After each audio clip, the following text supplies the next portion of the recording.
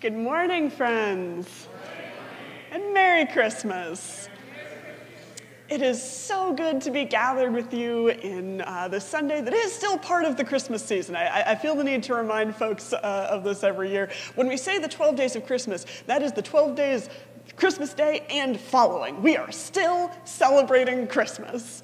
So however worn out you may be from your holidays, whatever activities you may have been taking part in that you are now taking a breath and a rest from, that is also Christmas. That is also celebrating the birth of our Savior. And I hope that you're enjoying it. And with that, let us settle back in our seats. Let's take a moment to take a deep breath. I know I usually need one after the holidays. And remember that God is breath, God is spirit, God is with us in our busyness and our rest. Rest in God. Breathe deep the breath of God. And let us prepare our hearts and minds for worship. Let us rise in body or spirit and join in the call to worship. Praise God in the heavens. Praise God among us. Praise the Holy One. Praise God who vindicates us. Praise God who sustains us. Praise God from the depths. Praise God in all circumstances. Praise Creator who made us. Praise God who shapes us. Let all praise the name of the Holy One. The glory of God reigns in heaven and on earth. Praise the Holy One. Let us join together in our gathering hymn, Good Christian Men Rejoice.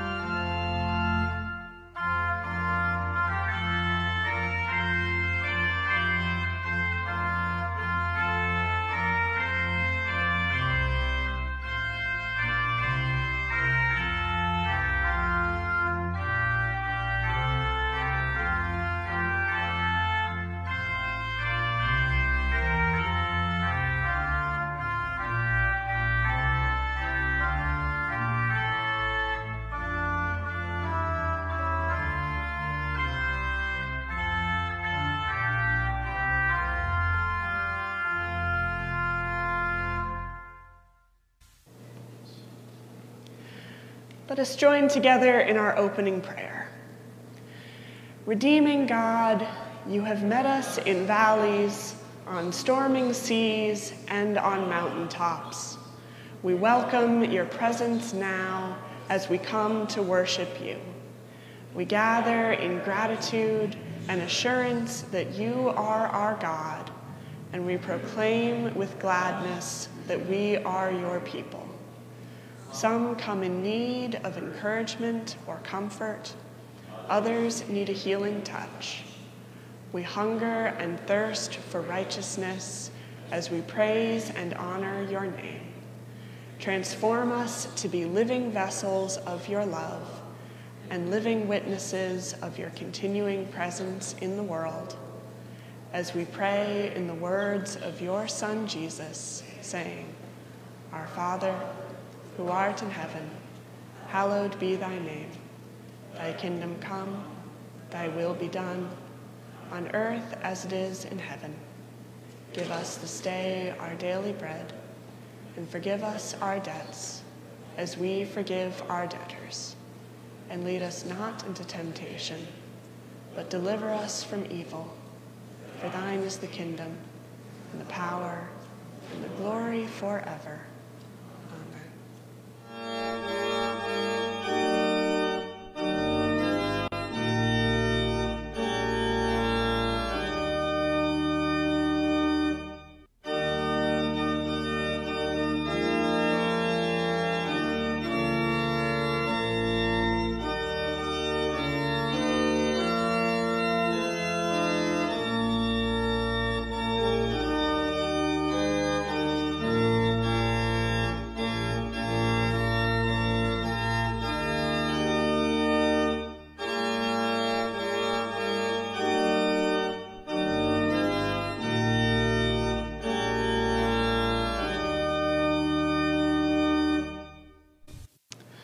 You may be seated.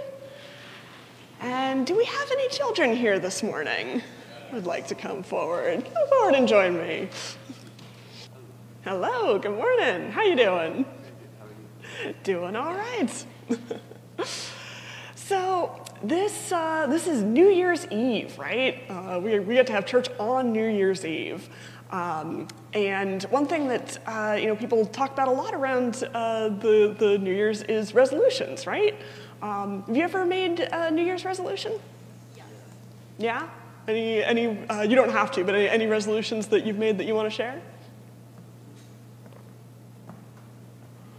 Yeah, they're secret? That's okay too. Well, I know that for me and a lot of the people I talk to, a lot of resolutions are usually about something you want to do or something you want to be that's different from right now, right? And they can feel really inspiring, like, say if you want to exercise more in the new year, right? Like that can feel really exciting to be like, I'm gonna do more running or do more working out. But then, they can also get kind of daunting, if your New Year's resolution is I'm gonna, run every week and you haven't run twice in the past year, that's gonna start feeling like kind of a lot. It's a lot of pressure on you to do this thing that you've set out to do. So one thing that I think people sometimes don't think about when they're making New Year's resolutions is remembering that whatever we attempt, if it is something that God wants to see in us or in the world, we're not attempting it alone. God is always with us, and God is our partner in anything that we're doing that would help others or help ourselves. So, maybe there are some resolutions that we could make that might be about what we can do that God might like to see in the world. So something that I think about when I'm thinking about resolutions is spending some time in prayer first and saying, God, here's some things I think I'd like to see in the world this coming year. What would you like to see in the world this year? And then remembering that when we make that resolution, God is going to be there with us. And so something I'll also sometimes say is, I'll say, this is my resolution with the help of God. When people make promises, make covenants, like marriage or baptism, we'll sometimes say, I promise this with the help of God. And that's to say that we're not doing this alone. God is going to be there for us. And we can make promises that God would like to see happen in the world. Does that sound like something that you could do with some of your resolutions? Yep. Yeah. So let's pray together. Dear God, thank you for being with us in the things we do. Help us to make resolutions that bring more love into the world. Help us to bring your kingdom here on earth. Amen. Thank you so much. And now is the time when we remember our generosity, when we think about the things that we can offer to God and offer to one another. There is a basket in the back where you can leave offerings, and you can also give online. Let us rejoice in the God of salvation through our giving. May we embody the generosity modeled by Jesus Christ, who came to serve, heal, and to restore.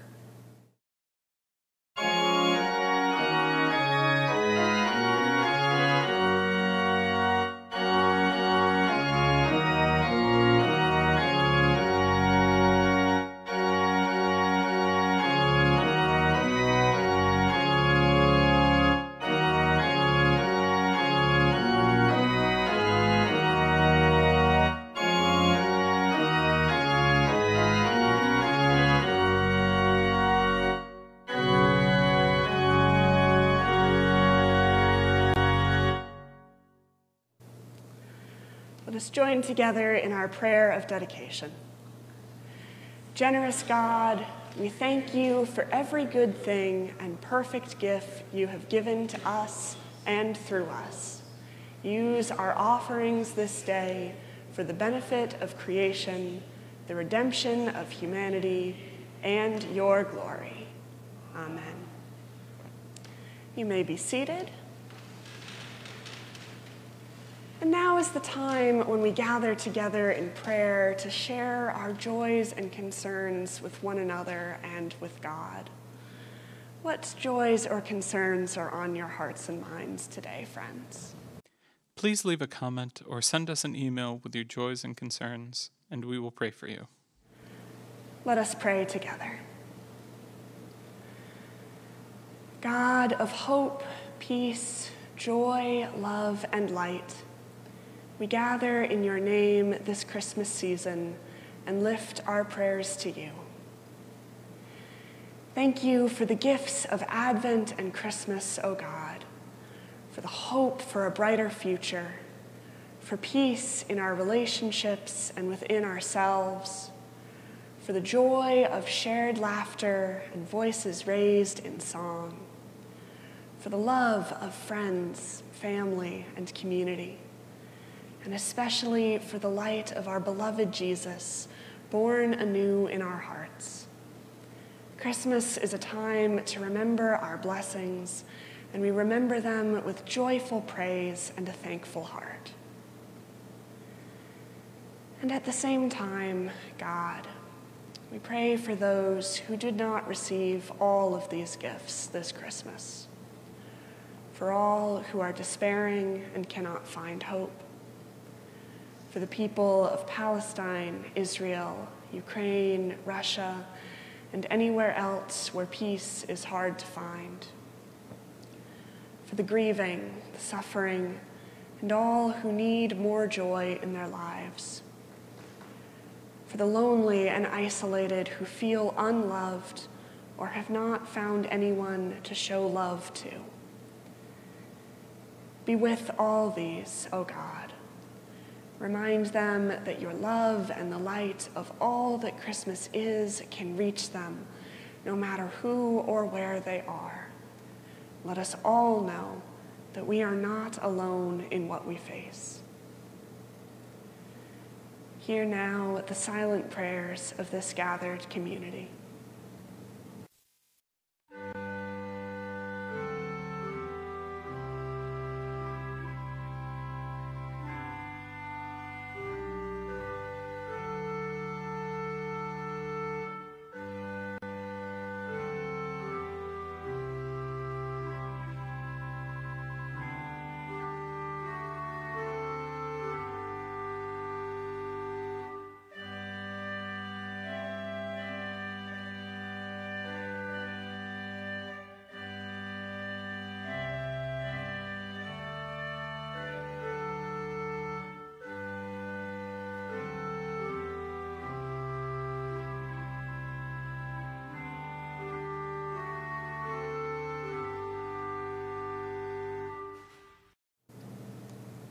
Amen.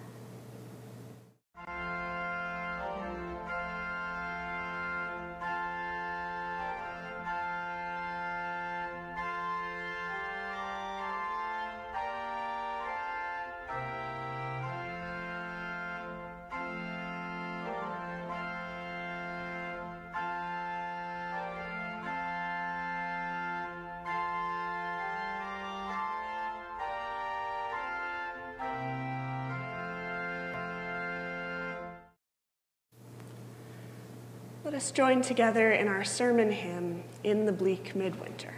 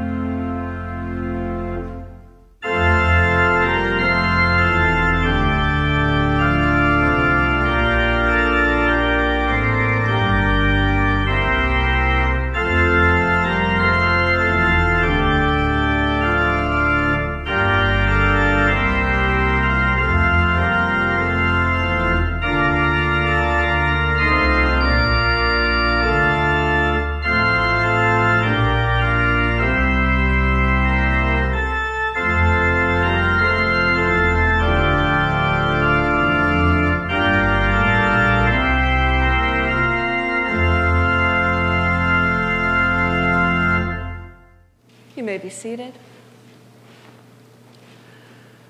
Our scripture this morning is from the Gospel of Luke, chapter 2, verses 22 through 40. When the time came for their purification according to the law of Moses, Mary and Joseph brought Jesus up to Jerusalem to present him to the Lord. As it is written in the law of the Lord, every firstborn male shall be designated as holy to the Lord. And they offered a sacrifice according to what is stated in the law of the Lord, a pair of turtle doves or 2 young pigeons. Now, there was a man in Jerusalem whose name was Simeon. This man was righteous and devout, looking forward to the consolation of Israel, and the Holy Spirit rested on him. It had been revealed to him by the Holy Spirit that he would not see death before he had seen the Lord's Messiah. Guided by the Spirit, Simeon came into the temple, and when the parents brought in the child Jesus to do for him what was customary under the law, Simeon took him in his arms and praised God, saying, "Master, now you are dismissing your servant in peace, according to your word. For my eyes have seen your salvation, which you have prepared in the presence of all peoples, a light for revelation to the Gentiles and for glory to your people Israel." And the child's father and mother were amazed at what was being said about him.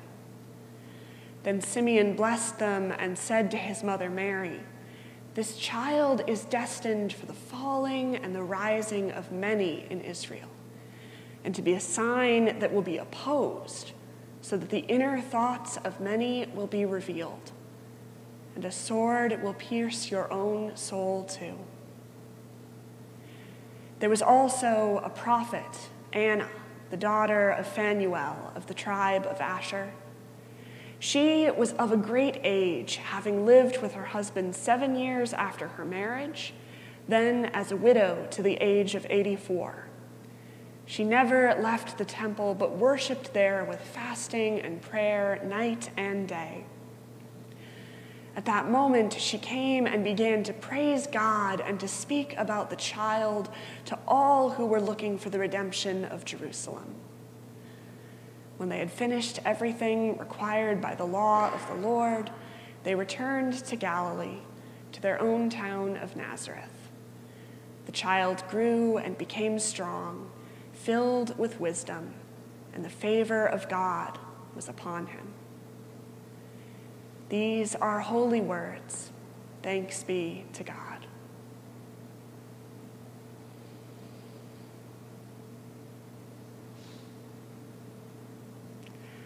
Greetings, friends.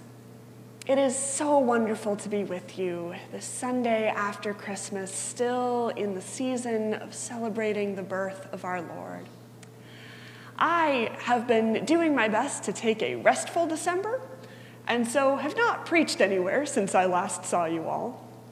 So instead, I bring you the Christmas greetings of my family: my mother, my stepfather, my brother, and my stepbrother and his partner, who I was blessed to celebrate with this year. They all send their greetings and remind me that whenever 2 or more are gathered in the name of our God, it is church. And I hope to bring your Christmas greetings to another gathered community soon. This morning, I'm not entirely sure if my thoughts line up to make a cohesive sermon. I did try, but I'm talking in large part about time. And whenever someone tries to talk about time, I at least usually get lost. So bear with me. Our text this morning tells the story of what happens when Mary and Joseph present Jesus at the temple in Jerusalem, 40 days after his birth. As Luke tells us, this is a ceremony prescribed in the Torah, something every family in Judea did for their firstborn son.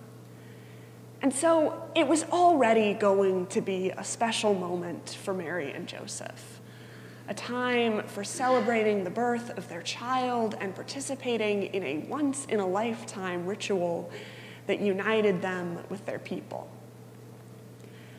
And, as so often happens where baby Jesus is concerned, this ceremony becomes even more special because 2 elders of the community recognize Jesus for who he is, the Messiah. And they join the ceremony, praising God, sharing the good news with those gathered, and offering blessings and prophecy to the Holy Family. I have always found this story incredibly comforting, because to me it shows a continuity between past, present, and future. and a commitment to ushering in a good future. Simeon and Anna are elders. They have seen much change and strife in the political and religious orders of their world. They have, as far as we can tell, kept alive the traditions handed down by their ancestors: prayer, fasting, caring for their community, offering service at the temple. And frankly, I think a lot of people in their position might not be expected to recognize Jesus. Jesus, after all, represents something new ways of understanding our relations to one another and to God, new ways of thinking about power, new ways of gathering and worship. Now, knowing that several in this congregation could be considered elders, I hope no one takes any offense when I say older people don't always take well to new things. We all know the stereotypes of older folk, set in their ways, claiming they are too old to learn or change or grow. But Simeon and Anna, and honestly, many elders in my own life, including many in this community, remind me that those are only stereotypes. True for some, maybe, but not at all universal. Anna and Simeon embrace this new thing immediately, literally embracing this child who represents the first steps towards all that they hoped and prayed for. In their embracing of him, they remind his family and us that every new thing has its roots in something older. Jesus is a new beginning, yes, but he is also a continuation of a people's long and intense relationship with God, and their longing for a world where they are closer to one another and to the divine. That would have been true even if Simeon and Anna had not embraced Jesus. But their doing so creates a mutual understanding of that connection. The child, as he grows, will know that he is both a new beginning and a continuation of something old. And his elders have shown that they fully know and embrace his newness and welcome him as their legacy. Anna and Simeon will not see Jesus' ministry. They will have no control over what he does with the Jewish faith they have practiced all their lives. But they place their trust in God and in him and embrace everything that he will bring, even knowing that some of it will be painful. As I grow older, I find myself more and more grateful for the wisdom of my elders. And along with that, gratitude for those who continue to learn, grow, and change throughout their lives, acknowledging that the world will move beyond the things that were once familiar and constant. I listen attentively to the stories of my one living grandmother and my great aunt, and I hope to the elders in the churches I worship with. And I do my best to learn about the worlds they have lived in and what they have learned from them. And I treasure the moments when they look at me and say, there's so much new happening in the world today. And I'm so excited for what you and your generation will do. I receive their blessing, and I also acknowledge the responsibility of the trust they have placed in me. When Simeon blesses Jesus and his family, I'm struck by the fact that he does not shy away from the fact that the future will not always be comfortable. He says to Mary This child is destined for the falling and the rising of many in Israel, and to be a sign that will be opposed, so that the inner thoughts of many will be revealed, and a sword will pierce your own soul too. Simeon, as Luke has already told us, receives insight from the Holy Spirit. And so likely he is prophesying about what we know will come. The conflicts that arise in response to Jesus' ministry, conflicts that will cause him to be executed, piercing Mary's soul with the sword of a mother's anguish. As I said, this could well be prophecy. But I also wonder if, even more than that, it's Simeon speaking from experience. He knows from the Holy Spirit that Jesus is the Messiah and that he will bring great change. And in all his years of watching people be people, Simeon knows that change is painful and that those who bring change are often persecuted for it, which brings pain to those who love them.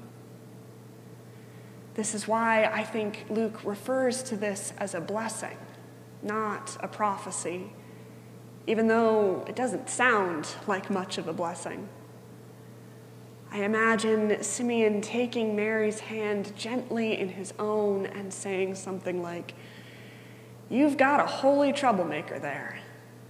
He'll do great things, but it won't be easy. Blessings for that painful road, child." I imagine him looking at her with love. Love. I think the thing I strive to learn best from my elders is how to love. Again, no generation is a monolith, and certainly I have known older folks who are bitter or never quite figured out love. But I know many who have placed love at the center of their lives, and in so doing found that flexibility for growth and change I described before. Flexibility which sometimes eludes their children. I remember in our senior year of high school, my best friend came out to his family as transgender. His parents took it very poorly, refusing for many months to accept what he had told them. But when he came out to his grandmother, she simply smiled at him and said, "Dear, I would love you even if you had a duck on your head." My friend isn't sure his grandmother ever quite understood transness, but it didn't matter. She loved him, no matter what, and was committed to figuring out what she needed to do to best show that love. On this New Year's Eve, while we are still in the midst of the Christmas season, the message is often that old things give way to new. A new year begins and the previous one is gone. Jesus is born and all is instantly different. And I think this is both true and not true. Yes, there are moments where we mark as beginnings and endings, like the transition of one year to another. And there are moments where something new definitely has begun, like the birth of a child, especially the Messiah. But in so many other ways, I think the old and the new bleed and blend together.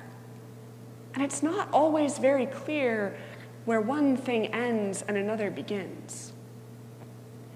The wisdom and love of our elders is still with us, even after they pass on. The roots of a movement stretch far back in history before the history books say the movement began. Each moment is a new beginning of itself, and yet they often connect seamlessly together so that only a few feel like beginnings. And it's not only the things we value that stretch further into the past and the future than we know. So too, the things we would really like to end have a way of sticking around in one form or another. Jesus' birth and ministry did not end the oppression of the Jewish people, which is what many in his time hoped and believed would happen. Jesus came to bring peace, yet still today, war rages in Israel and Palestine, in Russia and Ukraine and beyond.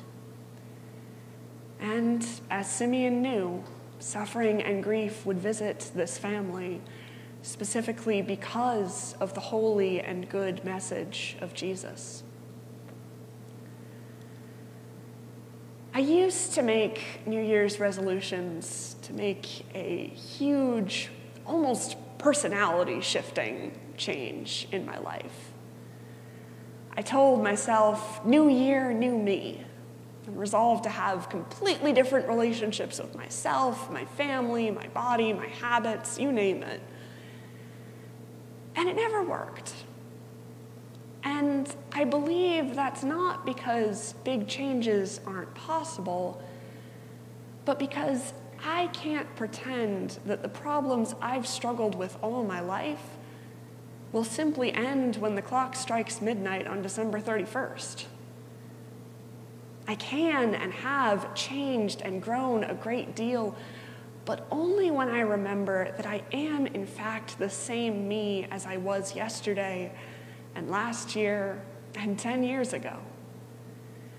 I am a me who has grown and changed, not become a different person. All of this to say, at every beginning, we are connected to the past. At every ending, we will take some of what we thought we were leaving behind. And what I learned from Simeon and Anna, from my friend's grandmother, and from many wise elders in my life is this: as we begin new things, let us begin them in love. As old things come to an end, let us carry forth the love. As we acknowledge that we are just as much ourselves today as we will be tomorrow, let us be a self who orients towards love. Throughout our past, present, and future, throughout our many beginnings and endings, there is God, the ever-present source of love. And I strive to love that God, my neighbors, and myself with all that I am and all that I have. I want to love the whole universe, even if it had a duck on its head. So friends, as this Christmas season ends, as this year ends, let us remember that endings and beginnings are hard to pin down. Let us choose wisely and how we wish to begin and what we wish to carry over from that which is ending. And with God's help, let us continue to choose love. Amen.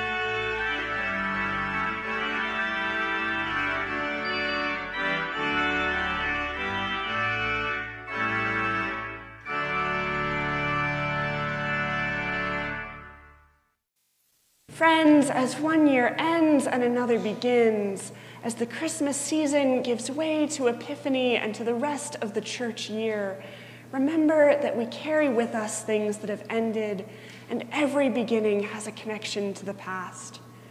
Remember to think carefully about what you would like to begin and what you wish to carry with you. And remember that God and love are eternal, present through all our beginnings and endings. Go forth and begin with love. Amen.